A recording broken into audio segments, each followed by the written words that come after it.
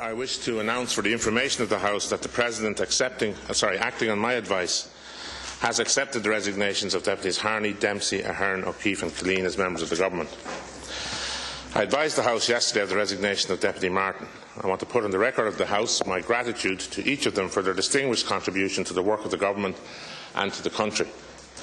As Minister for Health and Children, Mary Harney has advanced a strategic approach to tackling the problems in our health services. She has done a first-class job and shown extraordinary endurance and intelligence in dealing with a most challenging portfolio. In her previous world as Minister for Enterprise, Trade and Employment and as Tánaiste, she made an enduring contribution to developing the economic base of this country.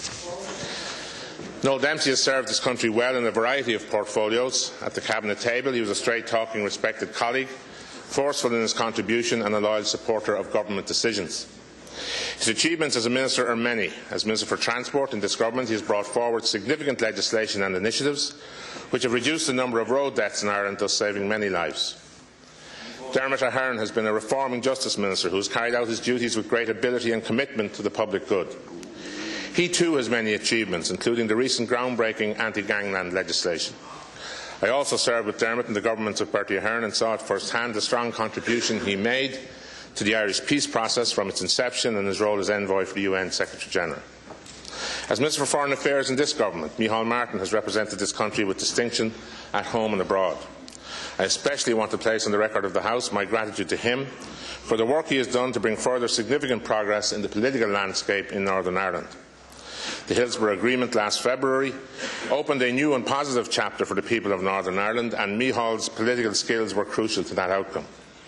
Deputy Martin is a politician of substance who has served the people extremely well in the Departments of Education and Science, Enterprise, Trade and Employment, Health and Children and in Foreign Affairs. Pat O'Keefe has been one of my best friends in politics and in life, and he is a politician of great wisdom, intelligence and loyalty. He has been a hard-working public representative for over a quarter of a century, and he has come to a decision not to contest the next election. From our discussions, I know that Pat shares my assessment that there is a need to have more young people in government as a necessary source of renewal and vitality in our politics. He has made a major contribution to the government. As Minister for Education and Science, he placed at centre stage the debate on how we are to resource our universities and institutes of technology to make them the best in the world. He embarked on radical programmes of school curriculum reform, including Project Maths. As Minister for Enterprise, Trade and Innovation, he ensured significant and tailored investment in the enterprise and innovation agencies, which are now helping to drive export-led recovery. He turned a policy focus on commercialised research and set in motion the implementation of the report of the Innovation Task Force. It was my great pleasure to appoint Tony Killeen Minister for Defence in March last year. Although his time in the Department of Defence was brief, he was responsible for a number of significant developments. He oversaw the successful completion of the Defence Force's UN mission from Chad last summer and announced a new peacekeeping deployment to Lebanon just before Christmas. Overall, his was a wise and sensible voice at Cabinet during some of the most challenging times ever faced by an Irish government. I want to again express my gratitude to each of the aforementioned deputies and wish them well for the future. We are all aware in this House of the immense challenges that each member and every member of this administration has faced in charting a way through some of the most difficult economic times since the foundation of the state. I believe that history will show that the Government has worked hard in the national interest to implement difficult but necessary decisions to help lead our country through an international economic and financial crisis, the likes of which we have not seen in over 80 years.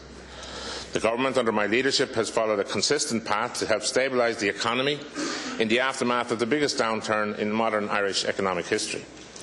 Our budgetary strategy has helped to stabilise the economy and return it to economic growth. And I understand that people are suffering and experiencing immense hardship because of the recession, which we deeply regret. It is incumbent on all of us in public office to put the interests of this country above everything else. Politics, as usual, shouldn't be allowed to distract from the overriding priority of getting Ireland back on track. And I said previously there will be a general election this spring, but before that the Government has important work to complete. The Government has obtained approval for its National Recovery Plan, provided the proper funding of the state through the negotiation of the EU-IMF package. It will give us the time and space to continue on a path of adjustment, to restore economic growth and thereby create jobs. And it will allow us to continue bringing our public finances back to order while providing necessary public services for our people. I believe it is important in the weeks ahead that the Government gives legislative effect to the budget through the enactment of the Finance Bill and other related bills which benefit the people. There is nothing more important than doing precisely that. In the interests of proper governance, I have now decided to reassign the portfolios of those ministers who have resigned. Pursuant to Section 4(1) of the Ministers and Secretaries Amendment Act 1946, I am assigning their departments as follows: the Department of Health and Children to the Tánaiste and Minister for Education and Skills, Mary Coughlin; the Department of Transport to the Minister for Community Equality and Gaeltacht Affairs, Pat Carey; the Department of Justice and Law Reform to the Minister for Agriculture, Fisheries and Food, Brendan Smith; the Department of Enterprise, Trade and Innovation to the Minister for Tourism, Sport and Culture, Mary Hanafin; and the Department of Defence to the Minister for Social Protection, Eamon O'Quiv. The main task of government I have led from the beginning has been to secure the best interests of the nation in these challenging times. We have made hard choices and taken unpopular decisions in the interest of the security and well-being of the people. I believe the best interests of Ireland demand that government gets on with implementing the National Recovery Plan by passing the Finance Bill and other legislation, and that a new government then receives a new mandate from the people at a general election. Until then, as Taoiseach, my priorities, along with that of my government colleagues, will continue to be returning Ireland to recovery, creating jobs and restoring the public finances. It is my intention in due course to seek a dissolution of Dáil Éireann with a view to a general election taking place on Friday, the 11th of March next. Prior to the general election, we are committed to enacting key pieces of legislation to secure Ireland's economic future. I know that this government's policies are returning Ireland to recovery and growth, and I want us to get through the hard times and see the country prosper in the future. To do that, we need now, at this crucial time, to get on with the important work in hand. As Taoiseach, my focus today and every day until election day is on completing the work I have undertaken on behalf of the people to continue the process of implementing that economic recovery plan.